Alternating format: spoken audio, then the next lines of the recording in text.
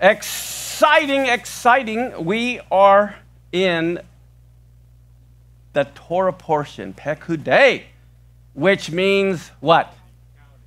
Accounting. Okay, this is March 16th of 2024, and it's called Pekudei because look at one of the first words here at our opening Torah portion in Exodus 38:21. It says, these are the accounts of the tabernacle, even the tabernacle of the testimony, that's referring to the ark, as they were rendered according to the commandment of Moses through the service of the Levites by the hand of Ithamar, the son of Aaron the priest. What this is saying is they had a lot of gold come in, a lot of silver come in, a lot of brass, a lot of all kinds of things. And how many of you know you have to be fiscally responsible? This is the Lord's money. It is not their money, and it is made for the house of the Lord. If you remember, they're brought in way too much. Remember? They had to stop from giving. So what did they do with the way too much? Did they pocket it? Did they give it back? Did they go and throw it? And so it's just a matter of, and how do you know, oftentimes people wonder, is that person accountable with all the funds coming in, right? So this is what that is about. And let's look at verse 24. I want you to get a load of this, especially those of you who handle gold and silver, to understand what we're talking about. It says, all the gold that was used for the work and all the work of the sanctuary, even the gold of the offering was 29 talents. Do you know a talent equals 70 pounds? So that was 2,000 pounds of gold. How much did that cost? What was tabernacle worth? 2,000 pounds of gold. That's a lot. 730 shekels after the shekel of the sanctuary. Man, one talent is 70 pounds. That is amazing. And then look at the next verse. 100 talents of silver. That's 7,000 pounds of silver. Were for the casting for the sockets of the sanctuary, the sockets of the veil, and 100 sockets for the 100 talents. A talent for a socket, 1,775 shekels. He made hooks for the pillars, overlaid their capitals, made the fillets for them. The brass of the offering was 70 talents and 2,400 shekels. There was a lot of gold. There was a lot of silver. There was a lot of brass. Okay, well, what was interesting, the story goes, they were accusing Moses of misappropriating funds. And Moses wasn't really happy with this. But here he was accountable. And let's look at Numbers 12:7. What did God say concerning Moses? He says, my servant Moses isn't that way. He's faithful in all of my house. All right? And Moses wasn't really happy. But now, let's jump to Luke chapter 16 and look at verse 1 and 2 where Yeshua is speaking to his disciples. And he says, there was a certain rich man which had a steward, and the same was accused unto him that he had wasted his goods. And so he called him, and he said unto him, how is it that I hear this of you? I want you to give an account of your stewardship, for you may no longer be a steward. Well, how many of you know every one of us are going to have to give an account? We're going to have to give an account. That's what this parable is all about, is the fact that every single one of us are going to have to give an account. Look what it goes on to say in Luke 16, verse 10 and 11. He who is faithful in a little bit is also faithful in a whole lot. Whoever's dishonest in a little bit is also dishonest in much. If therefore you've not been faithful with the unrighteous money, who's going to commit to your trust the true riches? I mean, some people think, well, if I only steal $1, that doesn't mean any difference. Well, guess what? If you steal $1, you'd steal $1 million if you had the chance. You know, God tests all of us. He tests us in the little ways, and he tests us in the big ways. How many of you know that? I remember one time I think it was in Safeway, and I went to use the ATM machine, and someone forgot one of their $20 bills. It was just sitting in the ATM machine when I went to get my money. I could have went, score! But I didn't. I gave it to someone, there, because it's not mine. Does that make sense? And so it's like, wow. But then not only was I faithful in little, I was also faithful in much. We had a member of our congregation many years ago, and he and I would have conversations, and he said he wanted to change his will and let El Shaddai get all of his, whatever he had when it was all over with. And I said, great, okay, whatever. I'm never concerned about the money. That's just not my big deal. But anyway, he kept telling me that, and then he passed away. And so they called me and said I was given the guardianship or whatever to determine some things. So anyway, he told me about he had some funds in a safe in Spokane. So I drive with my wife all the way out to Spokane. We get the funds that were there. We bring them back. We end up putting all the funds in safe deposit boxes in Seattle, okay? This gentleman had over $1 million in cash. He had boxes and boxes and boxes of gold and silver under his bed in his house. He was a hoarder, too. He was a hoarder. The place was a complete disaster, and we rented, El Shaddai put out about $20,000, and we got a big dumpster. We were throwing a bunch of stuff out, but we could only do that while he was alive. He had suffered a bad stroke. He's in the hospital. He died, so we had to stop, so we stopped. But anyway, we had over $1 million in gold and silver and cash of his that we had retrieved from everywhere and put in a bank in Seattle. And we had been looking for the will. He had forgot to change the will. And so it went to 3 different places, okay?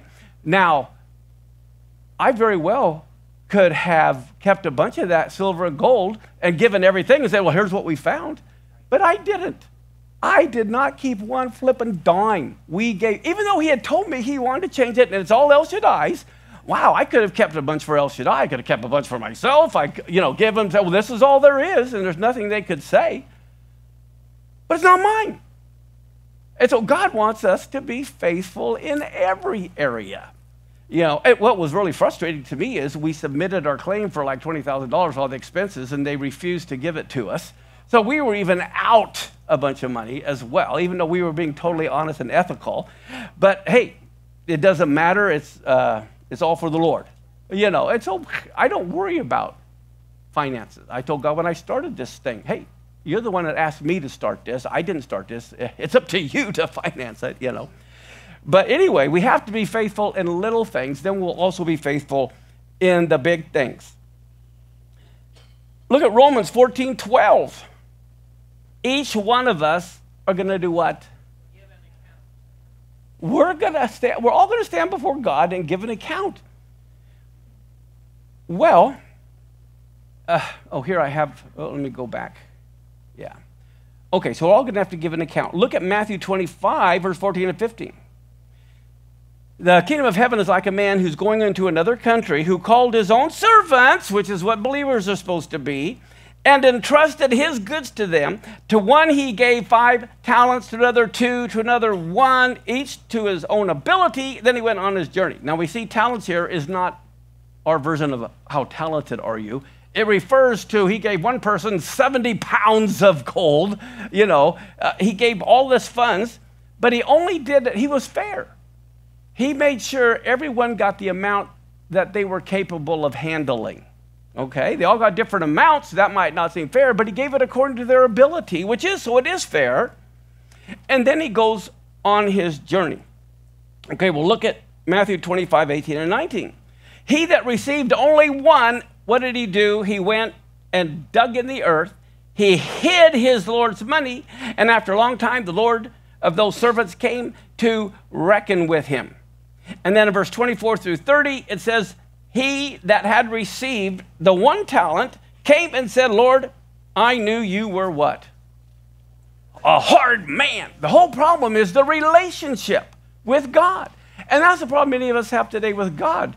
I know when I was growing up as a Catholic, I saw God as Thor throwing lightning bolts at the people down below. He was just a mean, holding us all accountable.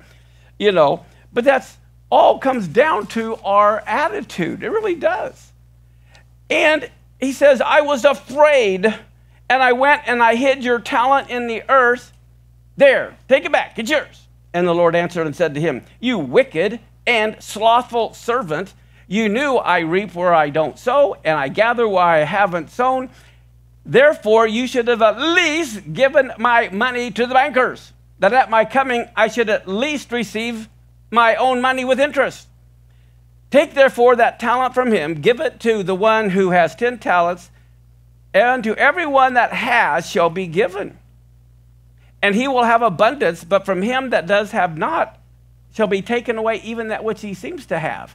And then it says, cast that unprofitable servant into outer darkness where there's weeping and gnashing of teeth. Okay, so wow, God gives all of us, he sows finances into us. And what do we do with the finances? Do we try to build his kingdom and make it more profitable, or do we just waste it? Well, I'm going to tell you what we're going to have to give ourselves accountable for. Number one, we are going to be accountable for our time. Look at Ephesians 5:15 and 16.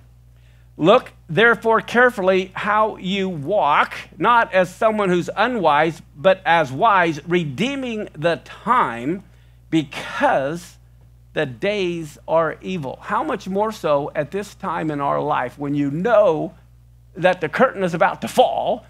We are going to be accountable for how we spend our time. We really are. I mean, how we spend it. Do we spend it watching TV? What do we do with our time? At least read the Bible. Everyone should be reading through the Bible in a year. We all should be doing that. Because time tells us where our priorities are. How we spend our time tells us what our priorities are. And then, look at this. Matthew 12:36 and 37. I tell you, on that day of judgment, people will give what? An account for every careless word they speak. For by your words you will be justified, and by your words you will be condemned. Wow, wow, wow, wow. Do you know every word we say is recorded? Whether we know it or not, every word we say is recorded. And when we go before God, he's going to play the recording. And we're going to have to hear our own words and give an account why we spoke those words. I have here not only, here's speech, blah, blah, blah, blah, blah, but also you're going to see we have to give account of our money, our time, our money, our speech. Let's look at this. 2 Corinthians 5:10 and 11. For we must all appear before the judgment seat of the Messiah, that everyone can receive the things done in his body according to what he has done, whether it's good or bad. Knowing therefore the terror of the Lord, we persuade people, but we are made manifest unto God, and I trust also are made manifest in your consciences. Every single one of us are going to appear before the judgment seat of Christ, and he's either going to give us rewards or punishment. But we're all going to appear before him. Get that in our heads. We're all someday going to stand before the Messiah, whether it's just him and us or the whole world watching at that time. I don't know. But I do know, it also says in Corinthians that, here it is. Let's look at 1 Corinthians 3:12 through 15. Now, if any man build upon this foundation, that's of Messiah, gold, silver, precious stones, wood, hay, or stubble, every single one of your work will be made manifest, for the day will declare it, because it's revealed by fire, and the fire will try everyone's work of what sort it is. And if anyone's work abide which he's built upon, he'll receive a reward. If anyone's work will be burned, he'll suffer loss, but he himself still be saved, but as by fire. Think of it this way. We're building a house, let's say, right? Are we building it out of wood, hay, and stubble? Or are we building it out of gold and silver and precious stones?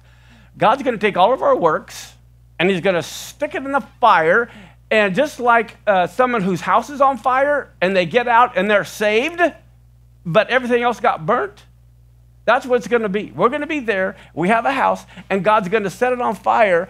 And then when it's done, that's your reward. God said, okay, great. I know you did good things. I know you did bad things. But let's see how it is. And he's going to stick it in the fire. And you and him are going to stand there watching your house burn. And he says, your reward is whatever's left. You're still saved. You got saved out of the burning house. You're still saved. But for eternity, this is what your reward is going to be.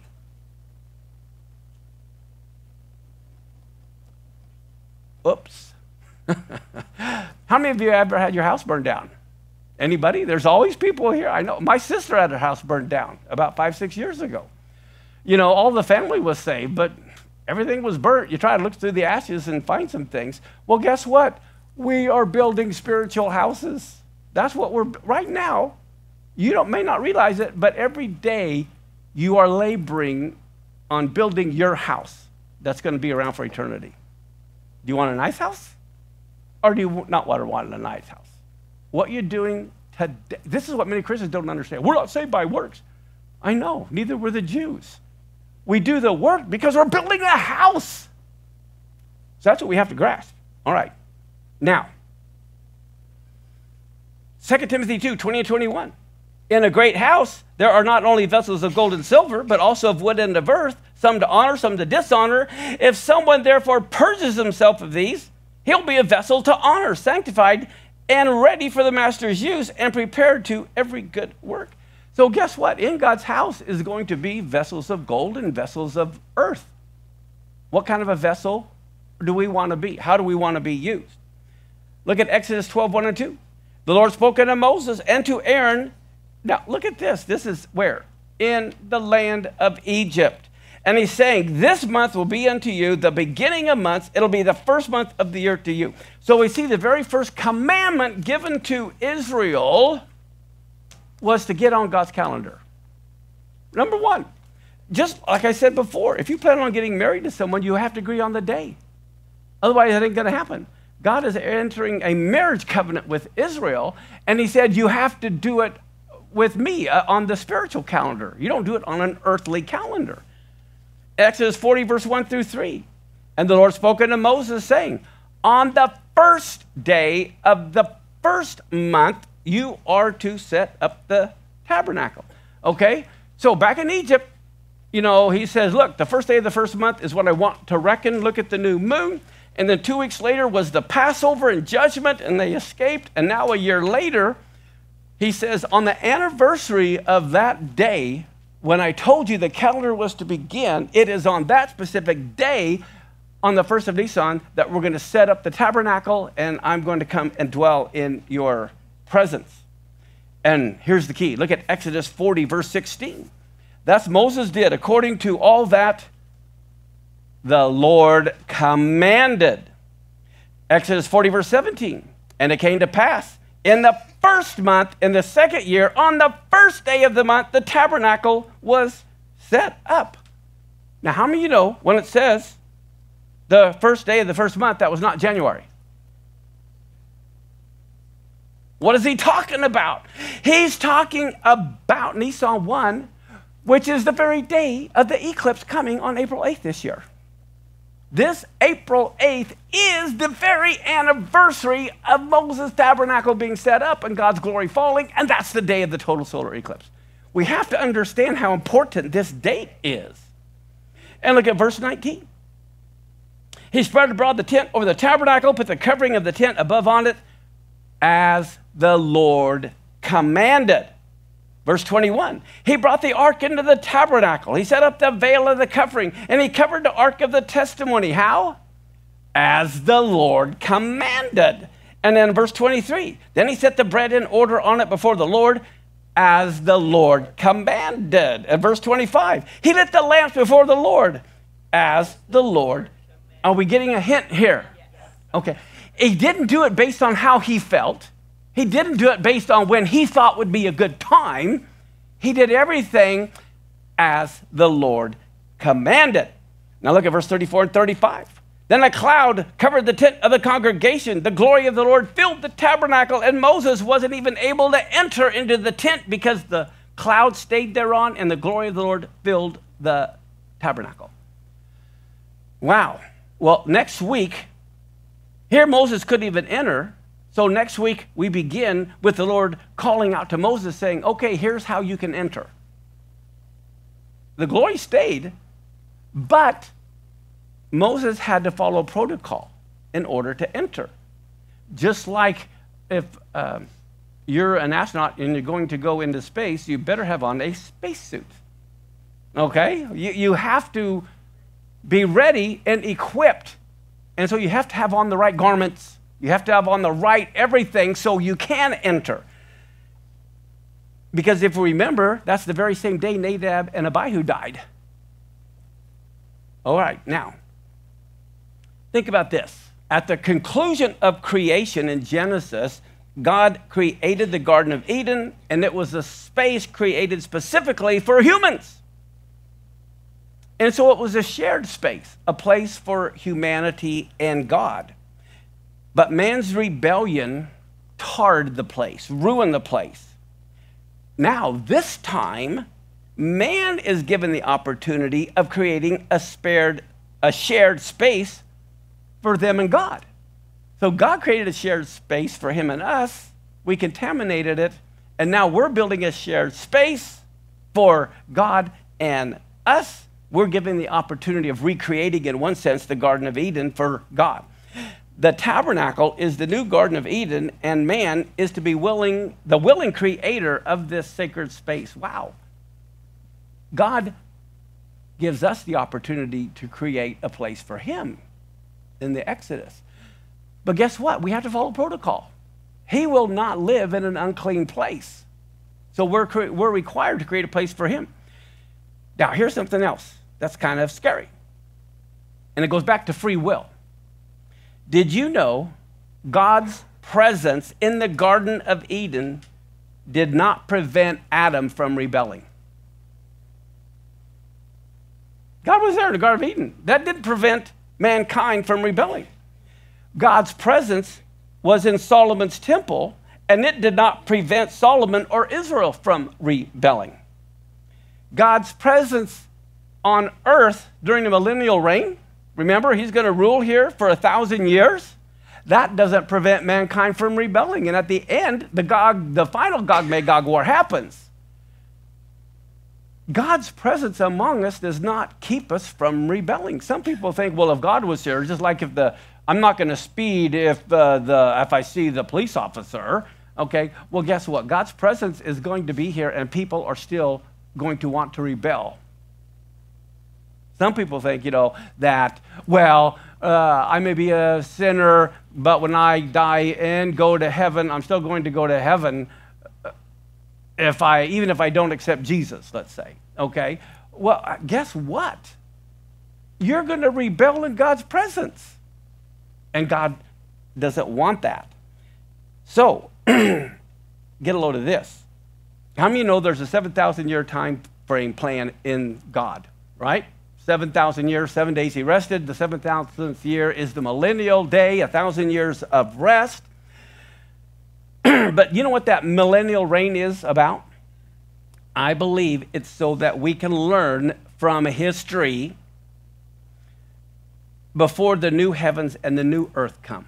After that 7,000th year, there'll be a new heaven and a new earth, and God is going to start over. But God must have a deterrence for our wrong choices. God, through both his justice and his mercy, will not allow people with a free will to just rebel after the new heavens and the new earth. People think, well, during the millennium or during the new heavens and the new earth, I'll never sin. No, the possibility will always be there. It was possible when Satan fell before earth was created to sin in God's presence. It was possible when God's presence was there with Adam. It was possible when God's presence was there with Israel. He's not going to take away our free will. He doesn't want a bunch of AI robot. He doesn't want that. So we always have to be free to choose, even in the new heavens and the new earth. And so what is he going to do to help deter us is found in Isaiah 66, verse 22 through 24.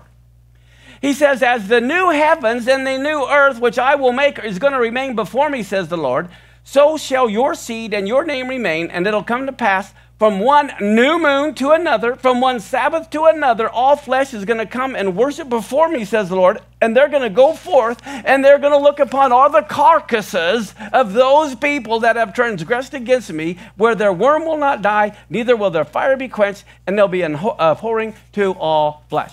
So every week, every month, we get to look into hell. That is going to be God's deterrence from us. Oh, don't want to do that. He has to have a deterrence, but he also has to let us have a free will. And so this is going to be the deterrence.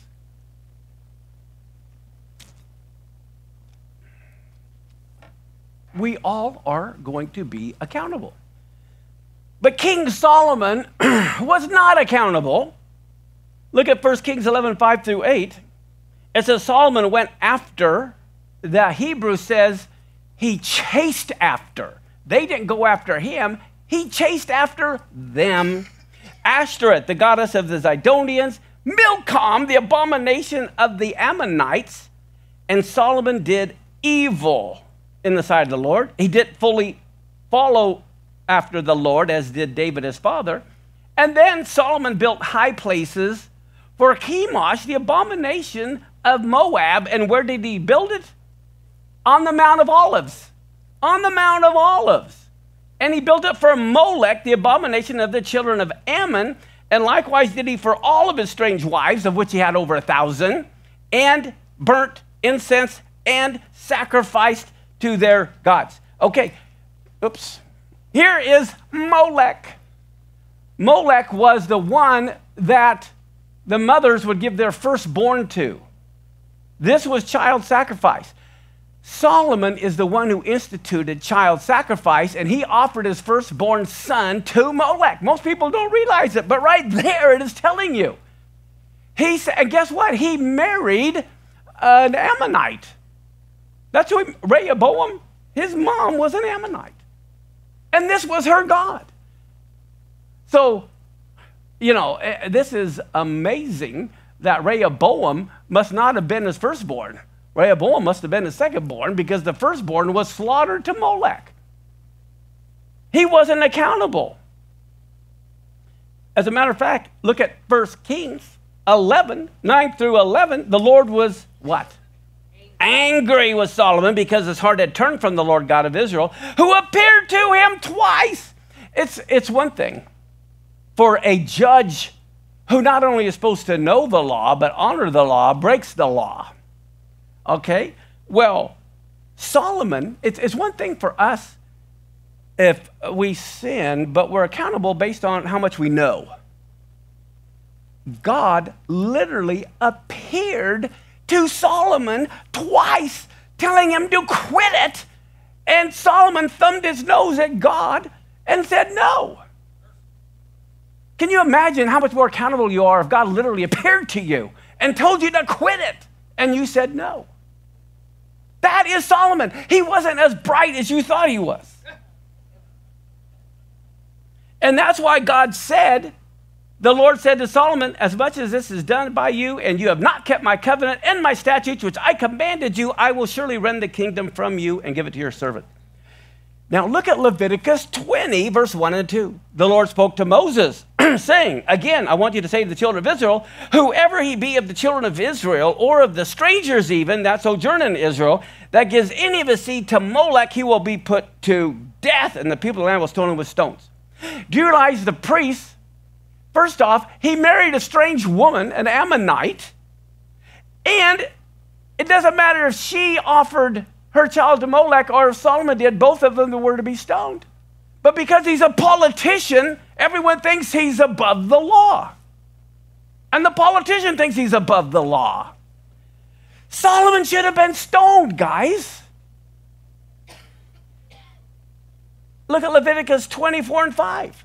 this is even powerful. It says, and if the people of the land, who honor the politician who breaks the law, if they in any way hide their eyes from the one who gives his seat to Molech, and they don't kill him, God says, I'm going to set my face against them and against their family and cut them off, and all that go whoring after him to commit whoredom with Molech from among their people. And that's why for 400 years, they offered their own children to Molech. If it's good enough for Solomon, it's good enough for us. Wow. Everyone was turning their eye from what Solomon was doing. And then look at this. Here's the temple dedication ceremony. I know I talked a little bit about Solomon last week, but I'm going to add some things. This is the dedication of Solomon's temple. That's the altar. And look at 1 Kings 8, 63 and 64. Solomon offered a sacrifice of peace offerings, which he offered to the Lord. Look at what he's offering. 22,000 oxen, 120,000 sheep. And so the king and all the children of Israel dedicated the house of the Lord the same day the king hallowed the middle of the court. The king can't hallow anything. The priests are the ones who's supposed to hallow something. But this is going to blow you away. For there he offered burnt offerings and meat offerings and the fat of peace offerings, because the brazen altar that was before the Lord was too insignificant to receive his burnt offerings. It's like the bride. It's someone trying to outshine the bride at their wedding. The bride was God's temple. And Solomon is saying, that little altar isn't big enough for my offerings. And look what I'm offering. I'm offering these hundreds and hundreds of thousands, but that's too insignificant, so I have to sanctify this big area to do all the sacrifices here. The Hebrew word is katan, which means too little. It's too insignificant. So here, even during the dedication ceremony, it says it was too little, and that means it was too insignificant for the great offerings of Solomon. Look at his attitude. It's all about me. He was the biggest narcissist in the world. Solomon was. Look at Genesis 1, 2 through 4. Let me see where I'm at. Yep, we're wrapping this up here. At the end of every book, and specifically at the end of this book, we always say, Kazak, Venit, Kazak, right? Okay. But I want to show you this. Look at Genesis 1, 2 through 4. The earth was without form and void. Darkness was on the face of the deep. And the Spirit of God moved on the face of the waters, and God said, let there be what? Light. And there was light, and God saw the light, that it was good, and God divided the light from the darkness. Well, look at this. Psalm 119, 130. The entrance of your words brings what? Light. The moment he opened his mouth, God opened his mouth, there was light. He just said, be light. His words, light. Well, guess what? We are accountable for our words. And coming to accountability, we have to make sure our words bring light. Our words shouldn't bring darkness. Our words should be dividing light from darkness. We live in dark times. Our job right now is to bring light into that darkness so people can properly see. With that said, let's stand.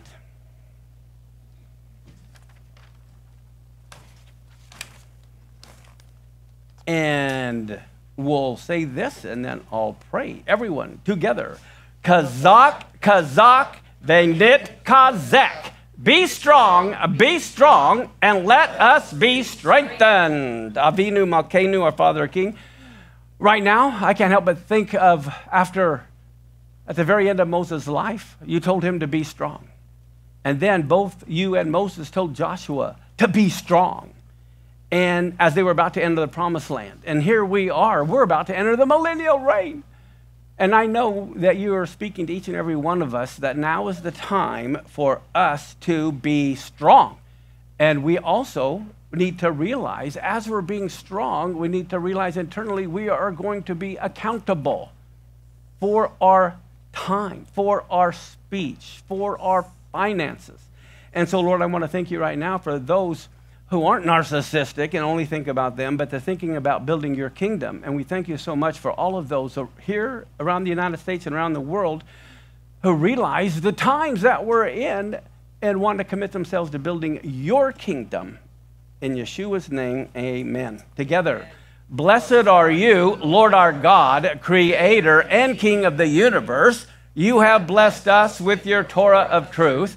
You have blessed us with the whole counsel of your living word by the power of your Holy Spirit through the completed work of Messiah Yeshua. You alone have planted among us life eternal. Blessed are you, Lord our God. Amen. Take a break. Okay, we're going to go digging deeper into the Gospels because how many of you like authenticity? Yes. How many of you would like something that is a fake? Let's say you paid $1,000 for some watch to find out it was a fake. Who would be happy if they bought a Rolex that was a $10,000 Rolex for $100? You thought you made a good deal, and then you realize you just wasted your money on a fake. Boo, hiss. Okay, well, let me start with this. I have 3 verses I added to your notes. They're all at the very beginning here, so just, you all know the verses, but you can just write the reference down. As you know, we're digging deeper into the Gospels, so I'm going to bring some things from the Gospels into a new light you've never seen before. Some of you have, if you've been around with us. But in Luke 22:15, Yeshua is saying, with a great desire, I've desired to eat the Passover with you before I suffer. So what's the time frame? When is this happening? Passover. Now look at the next few verses. Verse 19 of Luke 22. It says, he took bread, he gave thanks, and he broke it, and he gave it to them, saying, this is my body, which is given for you. Do this in remembrance of me. When he said, do this in remembrance of me, what was he talking about? The Passover. So often Christians call it the Last Supper. But that could be the Last Supper before someone's being executed. This Last Supper, forget about saying the Last Supper. Yes, it was his Last Supper before he died, but it was the Passover Seder. And the Passover Seder is always done on Nisan 14, going into Nisan 15, which is the first day of unleavened bread, which is a Sabbath, even if it falls during the middle of the week. And Yeshua said, I want you to do this. What is the this? But what does he want them to remember? He says, do this. He's referring to what? No. He says, this is Passover. I want you to do when you do the Passover Seder, do this in remembrance of me. My point is, he wasn't talking about communion. He's talking about the Passover Seder. He says, I want you to do this.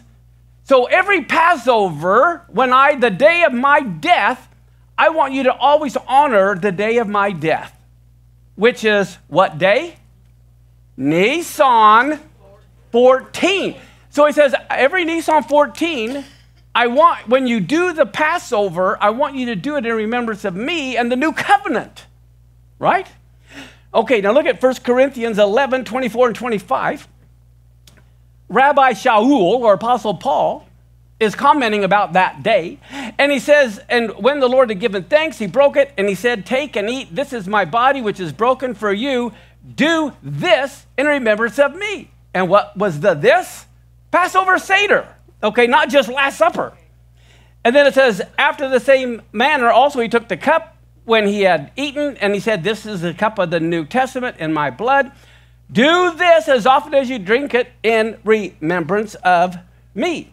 So this is the Passover, and the Passover has a fixed date of what date? Nisan 14. Okay, so it was more than a Last Supper. Christians like to call it the Last Supper because they don't want to equate it to Nisan 14. They don't want to keep the Passover because that's Jewish. So they call it the Last Supper.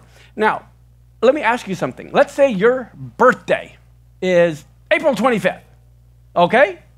And you get married and your spouse says, well, I really like the month of November, so let's keep your birthday on November 1st. And I've been celebrating my birthday when I was born every April 25th for my whole life, and now you're telling me that you want to celebrate my birthday in November? Does that work? How about your anniversary? Let's say your anniversary is on July 1st, but they say, no, we're going to celebrate your anniversary in November. Does that work? All right, I'm glad you understand. Okay, now let's look at this. Now we'll go to your notes. In John 18:39, Pilate says, you guys have a custom that I should release unto you one at the Passover. Will you therefore that I release unto you the King of the Jews? And what did they say? No. Who did they want released? Do you remember his name? Barabbas. And what does Barabbas mean? Bar is son of the Father. His name was son of the Father. And that's who they wanted released. Now. Okay. And now, look at this one. John 19:26 and 27. And when Yeshua saw his mother and the disciples whom he loved standing nearby, he said to his mother, woman, behold your son. And then he said to John, behold your mother. And from that hour, the disciple took her to his own home. Okay, so what happened? John took Miriam into his own home. And when persecution came, they both moved to Ephesus.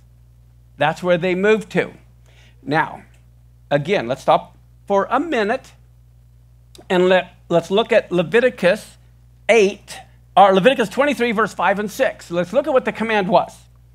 On the 14th day of the first, which is in January, at even is the, does it say the Jewish Passover? It's the Lord's Passover. The 15th day of the same month is the Feast of Unleavened Bread. For 7 days you have to eat unleavened bread. So the name of the first month is Nisan. And look at this. In Exodus 12:1 and 2, the Lord told Moses and Aaron in the land of Egypt, this month is to be unto you the beginning of the months. It will be the first month of the year to you. Okay. The new month always began with the new moon. The middle of the month was always the full moon. And Passover is at the full moon. Tabernacles is at the full moon. Rosh Hashanah is at the new moon. Okay, so Passover has to be on the full moon, right? Because the Hebrew word for moon is also the Hebrew word for throne.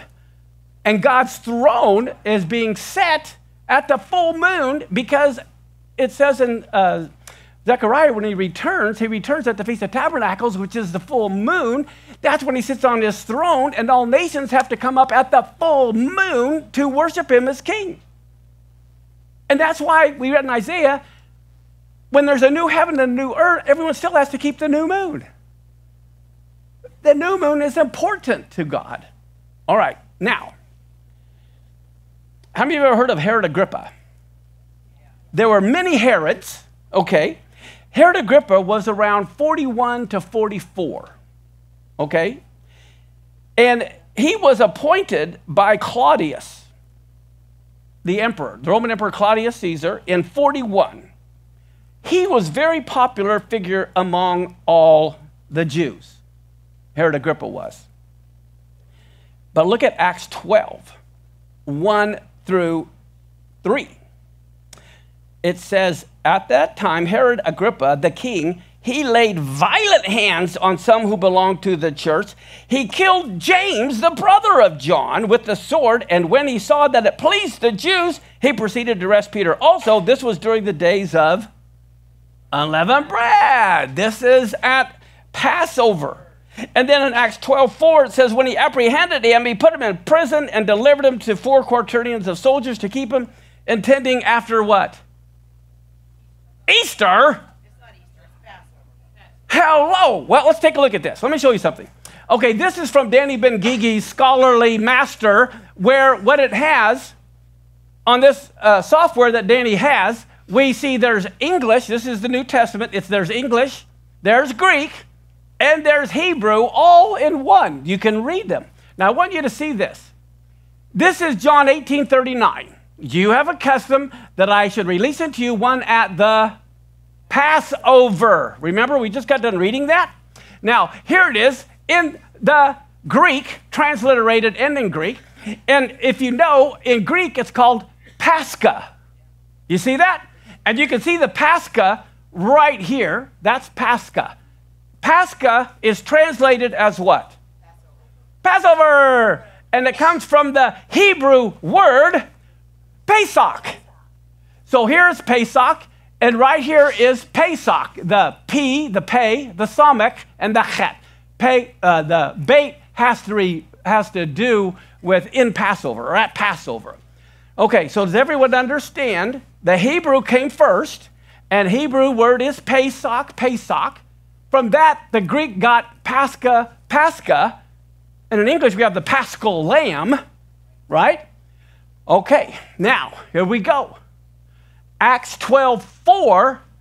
Here is the Hebrew, the Passover, ha-Pesach, ha-Pesach.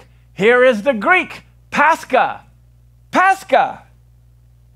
But how do the translators translate it as Easter? How come they translate Pascha as Passover in one verse, but it becomes Easter in another verse? That's what I'm telling you. This is what Danny and I are creating this new Bible program for. We're going to be correcting all of the errors in the New Testament. The Hebrew, the Greek, the English. Now, how many of you know, I think as this coming Tuesday is spring? Yay! Hello, spring. Well, how do we know that March 19th, it's either 19th, 20th, or 21st, depending on how things go scientifically. But this Tuesday, March 19th is spring. Now, I want to explain to you the equinox. Okay, here we go. This is the spring equinox, and it happens when the earth is totally perpendicular. And then in summer, it's at an angle. Okay? So the sun mostly shines on us, the northern hemisphere. Okay, the spring equinox, it's like that. And the earth tilts. But I wanted you to understand. Now, when did this become Easter? A lot of people think it was Constantine in the year 300s. Wrong. It happened much, much, much, much earlier. And I'm going to explain this to you. Now, first off, here we go. Okay, this is March. Right now, we are doing Parsha Pekudei. Okay, so here we are on the March calendar. Everyone see that? All right, well, the new moon was right here, Rosh Chodesh Adar. This is Rosh Chodesh. And so we are a week after the new moon. Now, here is Purim, and Purim is Adar 15, which is a what? Full moon, because it's the middle of the month, right? Now, right here is spring. This coming Tuesday is spring. Here's the problem.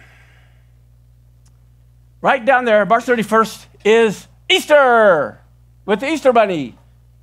Oh, that reminds me, I don't have this picture. I was in Enumclaw the other day, and there's this big Nazarene church. Maybe I did put it in. Let me see if I did. Oh, I forgot. But anyway, the big sign in front of the church is the Easter bunny with Easter eggs.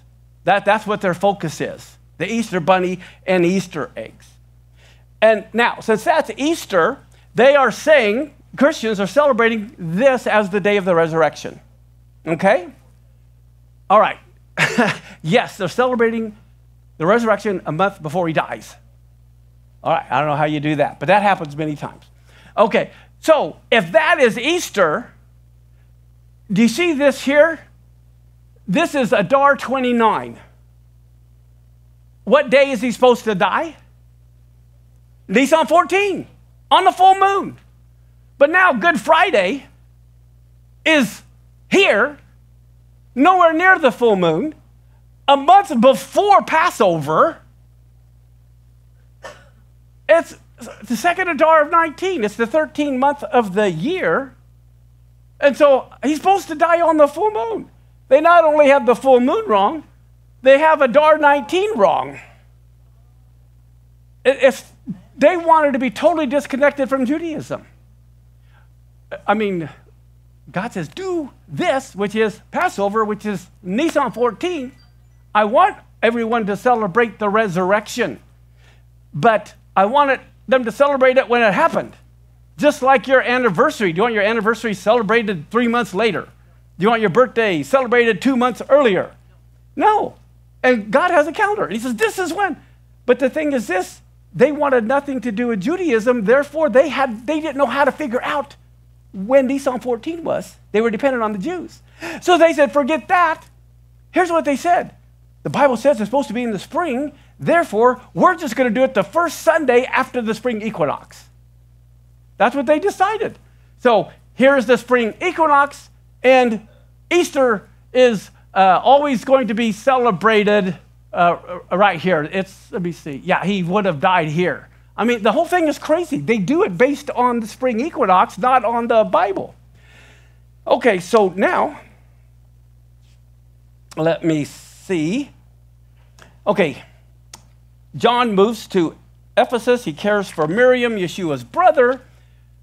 Now, I want you to take a look at this. In 2 Timothy 4, verse 22. This is the second epistle to Timothy, who was ordained the first bishop of the church of the Ephesians. And it was written from Rome when Paul was brought before Nero the second time. Okay, the Apostle Paul is the one who appointed Timothy as the first bishop of the Ephesians. Now, I need to explain. Okay, I'm going to show you this. You got to know history.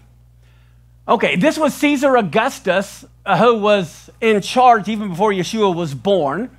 And after him came Tiberius. And you can see he was from the year 14 to the year 37. So Yeshua, this is the one that he mostly knew. Then there was Caligula from the year 37 to 41. He only served about 3 years. And all these people are related to each other. They're all kids, nephews, this kind of a thing. Okay, and then came Claudius Caesar from 41 to 54. And here comes Nero. And this is where Peter dies in 64 AD. And Nero ruled from 54 to 68. And if you'll notice here, one was the grandnephew, the next one is the stepson, another grandnephew, uncle, grandnephew. I mean, they're all related. And Nero is right before the destruction of the temple. He ruled till 68. The temple was destroyed in 70 AD. Now, let's go over here. After him came Vespasian, these were both Vespasian's sons. So after Vespasian came Titus. After Titus came Domitian. Okay, he ruled till 79. He ruled from 79 to 81, and him from 81 to 96.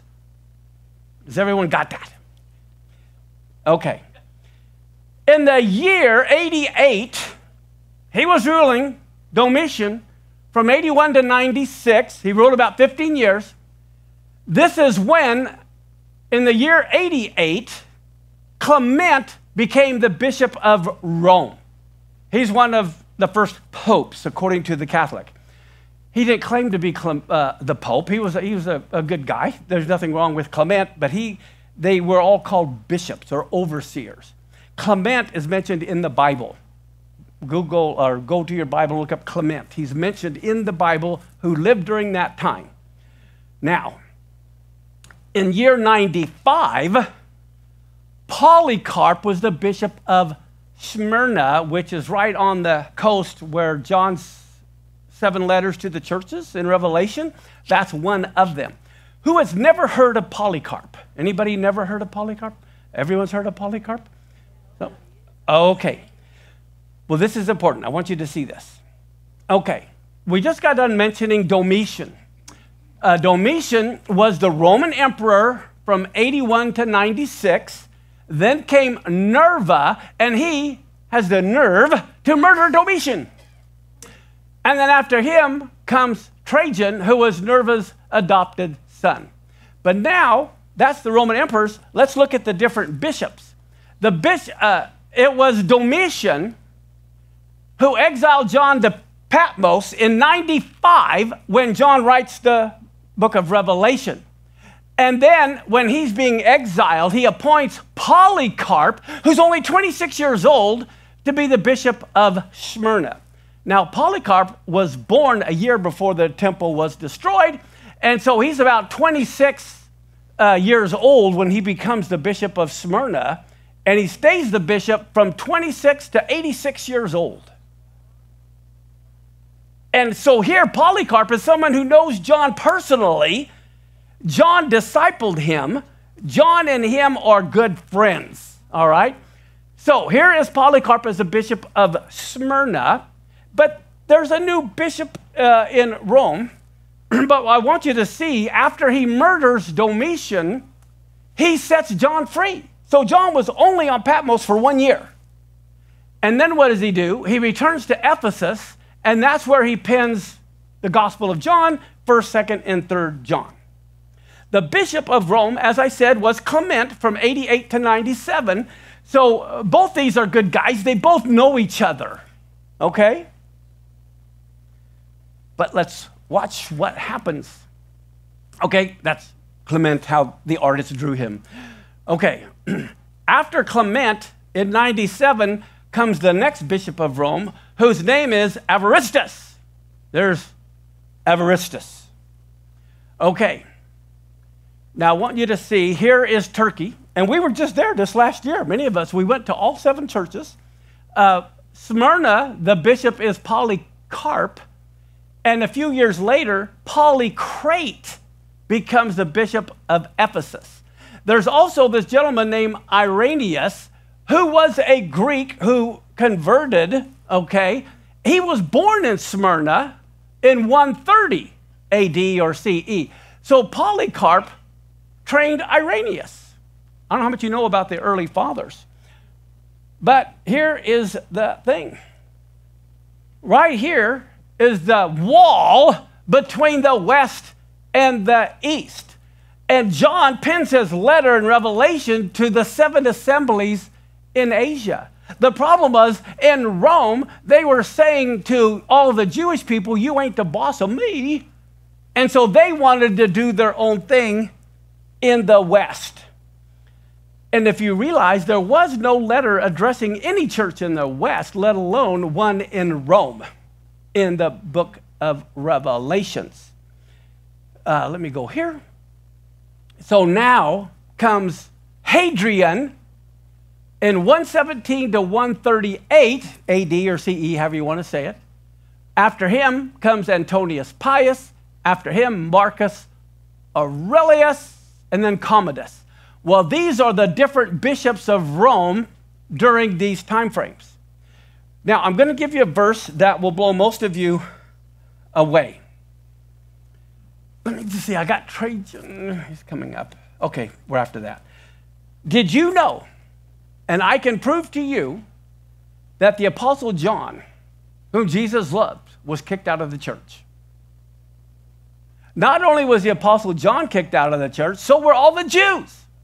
Not only were the Jews kicked out of the church, so was all the Gentiles that wanted the Jews in were kicked out of the church. And do you know it's in every one of your Bibles? And everybody misses it? Look at your notes. I think I added this one, sorry. But write this down, write it down. 3 John, chapter 1. There's only one chapter. But in chapter 1, verse 9 and 10. Now, get a load of this. When did I say John wrote the book of Revelation, and when did he write the Gospels? It was in 90 AD. Okay, it was long, 20 years after the temple was down. So when Jesus died in 30, it's been 60 years. It's been 60 years since the Messiah died. But because of the destruction of the temple, the scattering of the Jews, the new Gentiles who have come in are taking over the synagogues, and they want to be the boss. The problem is all they know is Plato, Socrates. They don't know Torah. They don't know Hebrew. They can find a Greek version of the Bible because it was written in Greek for the Greek-speaking Jews. So they are looking at the Greek Bible, and they're saying, we're now the boss. And they're kicking all the Jews out. Look at 1 John. Oh, or you can look at it or listen. Here it goes. The Apostle John. How many of you would like the Apostle John in your church? Hello? John said, I wrote, no, let me ask you this. If I said my name was Paco, where am I from?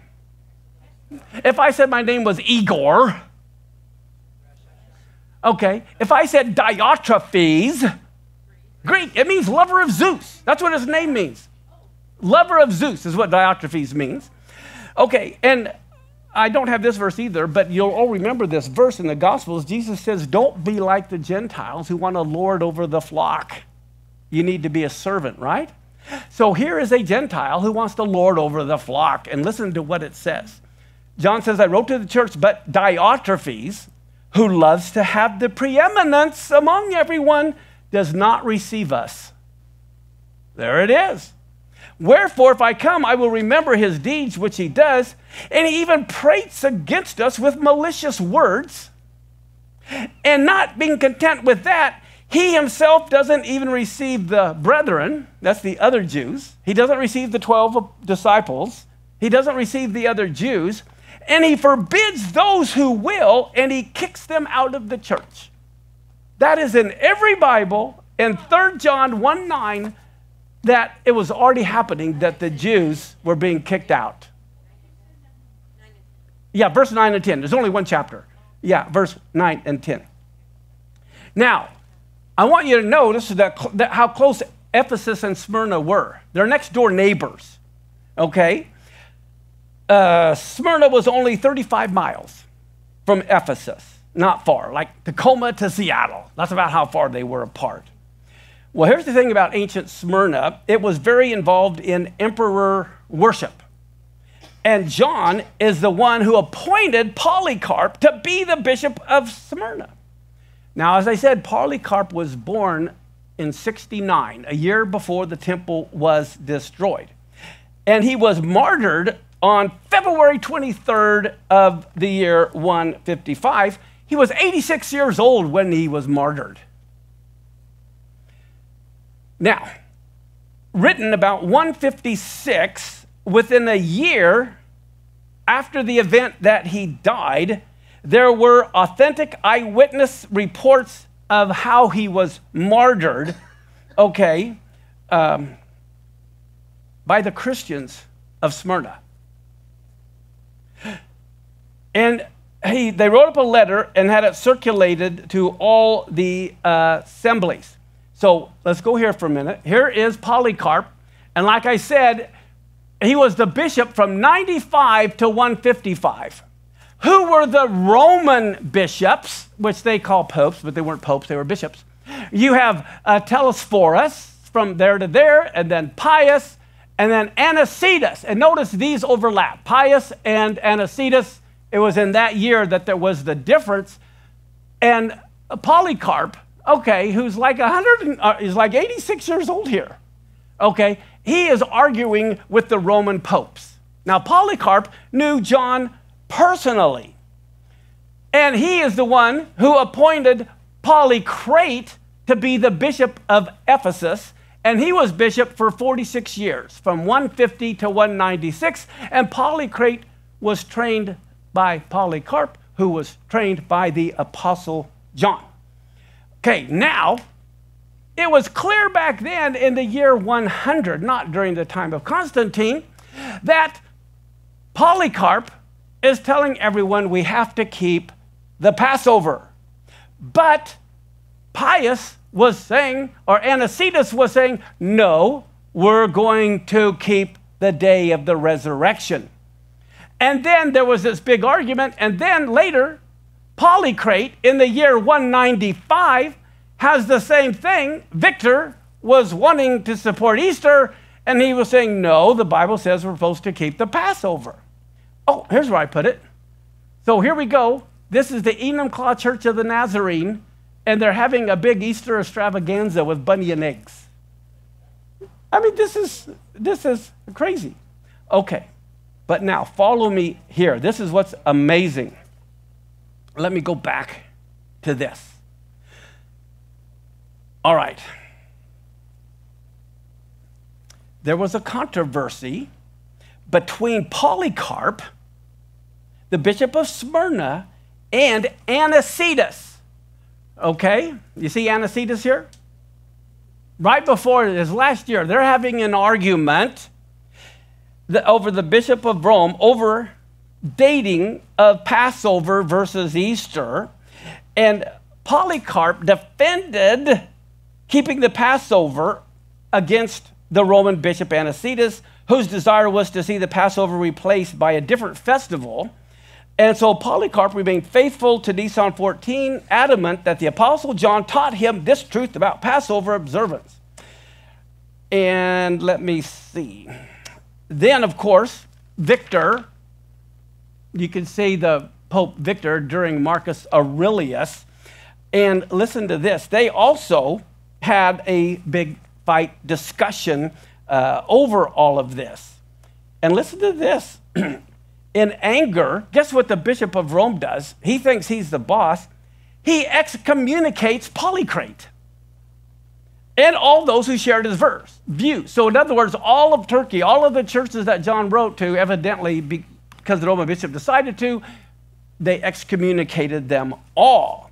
All right? And all of the parishes of Asia, though, Turkey, all of them remained faithful to the biblical calendar, saying the 14th day of the month of which the Jews were commanded to sacrifice their lambs should be observed as the feast of the Savior's death.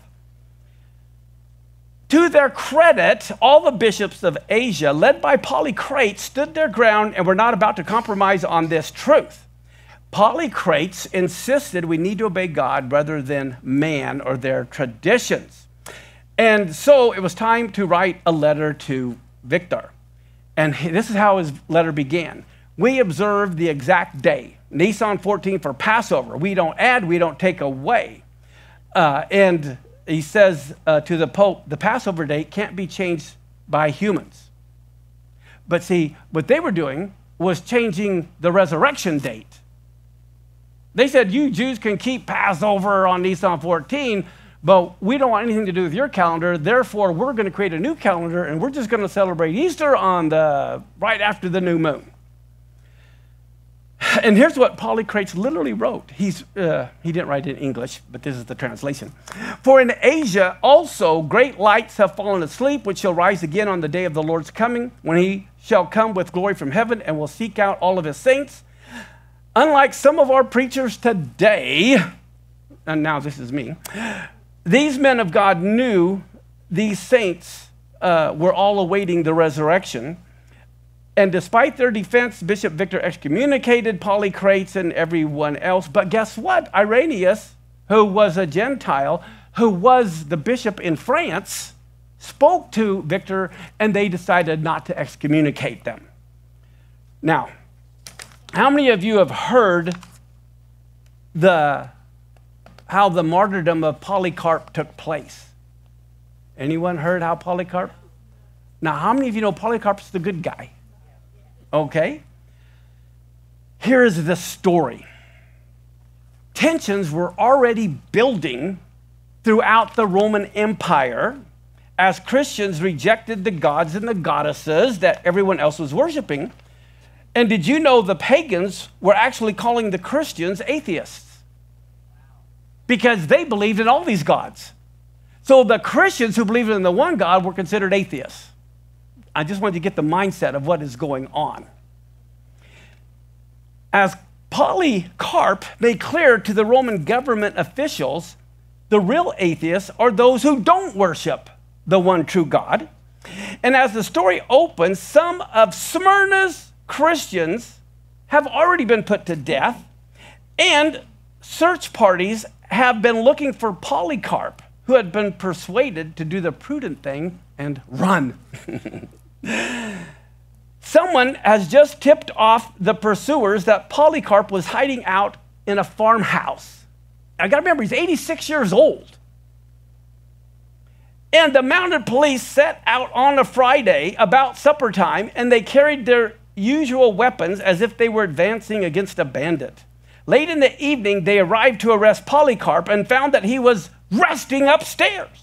He could have escaped to another place, but he decided to stay, and he said, oh, God's will be done. I mean, I'm 86 years old, okay? When Polycarp heard that the police were there, he went downstairs and talked with them. Everyone was amazed at his age and courage and wondered why there should be so much haste about arresting an 86-year-old man like this. Despite the lateness of the hour, he set a table for them and had them eat and drink as much as they desired. He asked them to give him an hour to pray undisturbed, and they agreed. So Polycarp stood and he prayed out loud right in front of them. He was so filled with the grace of God that for 2 hours he prayed and he could not be silent. And those who listened were astounded, and many were sorry that they'd even come to arrest such a kind old man. When Polycarp had finished his prayer, after remembering everyone who had ever done anything or crossed his path, both small and great, high and low, the time came for him to leave. And so they set him on a donkey to lead him to the city. And they were yelling, save yourself, Polycarp. The chief of police, whose name happened to be Herod, and his father, Nicetas, met Polycarp and took him into their carriage. Sitting beside him, they tried to persuade him to change his mind. What harm is there in saying, Lord Caesar, and doing a sacrifice and saving yourself from death? At first, Polycarp didn't answer them, but when they kept at it, he said, I'm not going to do what you advise.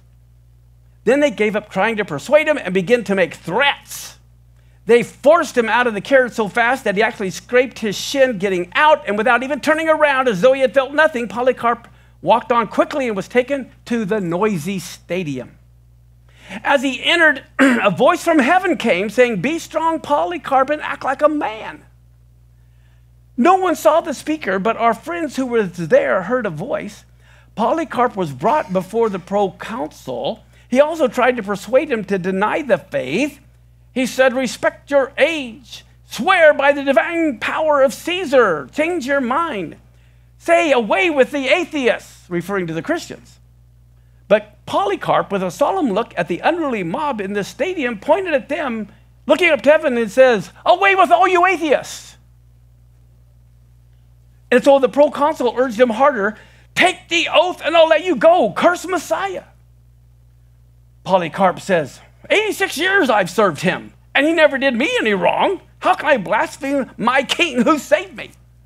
And when the proconsul kept insisting, swear by the divine power of Caesar, Polycarp answered, listen, plainly, I'm a Christian. And if you wish to learn the Christian message and arrange a meeting and give me a hearing, I'd be glad to tell you about it. And so the proconsul said, I have wild animals, and I'll throw you to them unless you change your mind. Polycarp replied, okay, call him in. Scorn the wild beasts, and I'll burn you alive if you don't change your mind. Polycarp says, oh, this is heavy. You threaten with fire that burns for but a short time, but is soon quenched? You don't know about the fire of the coming judgment and eternal punishment that awaits the wicked? But why are you waiting? Come, do whatever you want. And the proconsul was astonished and sent his herald into the middle of the arena 3 times to announce, Polycarp has declared that he's a Christian. And at the herald's announcement, the whole crowd roared with a wild anger and a loud cry, this is the father of the Christians, the destroyer of our gods, who teaches many to stop offering sacrifices to the gods. Shouting out with one voice, they all demanded that Polycarp be burned alive. And the mob hurried to gather wood and kindling from the shops and the bathhouses. And when the pyre was ready, Polycarp took off his outer clothes, he unfastened his belt, and he tried to take off his shoes. Immediately they began to pile the wood around him. They were going to nail him to the stake as well. But Polycarp said, oh, leave me the way I am. He who gives me power to endure the fire will help me to remain in the flames. I won't run out, even without being secured by nails. He then said a prayer. When he had said amen, the men in charge of the fire lit it, and the great flame blazed up. We who were given the privilege to witness it saw a great miracle, and we have been kept alive so that we might report to others what happened. The fire took the shape of a vaulted room like a ship's sail filled with wind and surrounded the body of Polycarp like a wall. But he was standing there. But the wind blew the fire all around him. Seeing that his body could not be consumed by the fire, the lawless men finally commanded that an executioner go up and stab him with a dagger. Isn't that amazing? This is what is going on. And a lot of this is because of the argument of Easter versus Passover. Well, now, how many of you have heard of the Council of Nicaea? This is in 325. This is the one with Constantine. Okay? Now, I want you to listen to what Constantine had to say. This is a letter from Constantine. It says, when the question relative to the sacred festival of Easter arose, it was universally thought that it would be more convenient that everyone should keep the feast on one day. Okay, how many of you know that we're not supposed to do anything based on what's convenient? Do we do what's convenient or do we do what God says? Well, they figured it's more convenient if everyone does it instead of having two different. See, Constantine was, Rome, and Rome ends up taking over Asia. And so now he's the boss. And he says, we're going to do what is more convenient. Now, are we supposed to do what the majority says or what God says? Okay. He goes on and he says this. In rejecting the Jewish custom that we can transmit to our descendants the more legitimate mode of celebrating Easter, we ought not therefore to have anything common with the Jew, for the Savior has shown us a better way. Our worship following a more legitimate, a more convenient course, the orders of the days of the week, and consequently in unanimously adopting this mode, we desire, dearest brethren, to separate ourselves from the detestable company of the Jew.